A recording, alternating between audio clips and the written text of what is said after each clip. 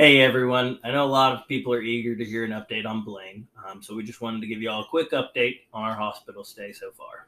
Today is transplant day for Blayne, so we are very excited. We made it here.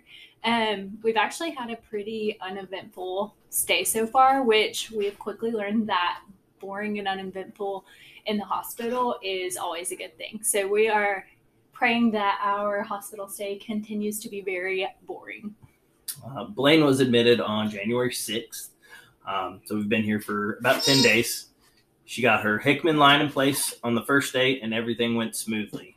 She's adjusted to her new big girl tubies and doesn't really seem to mind them at all. On our second day here, she began her conditioning process for her transplant. So that means over 9 days, she received different types of chemotherapy that killed her immune system, so her body would accept her new stem cells today. So overall, she has tolerated all of the medicine really, really well. She didn't really skip a beat the first 7 days. She was running around all over the place, riding her bike around the floor. You would not have any idea, really looking at her, that she was undergoing any sort of treatment.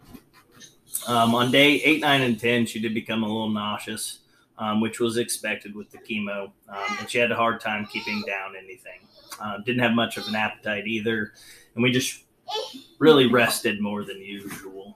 She did overall handle everything very well, though.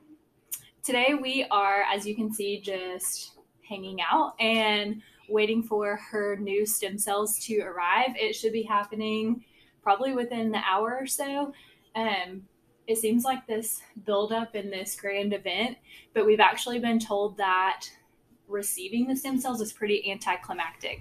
They come in with just a pretty small syringe of blood, which has her stem cells in it, and she receives it just through her Hickman line. So it's kind of hard to see right now, but you can tell her tubes aren't bothering her at all. So they will just push the stem cells through this, and I think the whole process takes maybe 30 minutes. And that's pretty much it. And from then on, for her, it's just going to be the waiting game and lots of monitoring, blood draws, just to make sure that her new stem cells graft to her bone marrow. Well, it seems like no big deal. It is a very serious process. There's about a million things that could possibly go wrong over the next few weeks.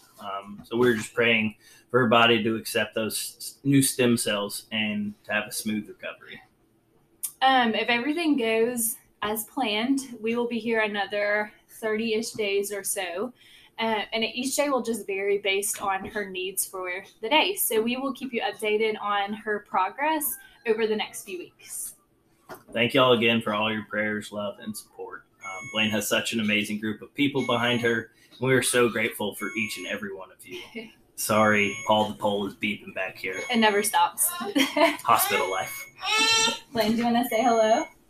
I can edit something. Don't forget to smash that like button, subscribe. Can I say hello? Here's Princess Blayne. Can you say hello?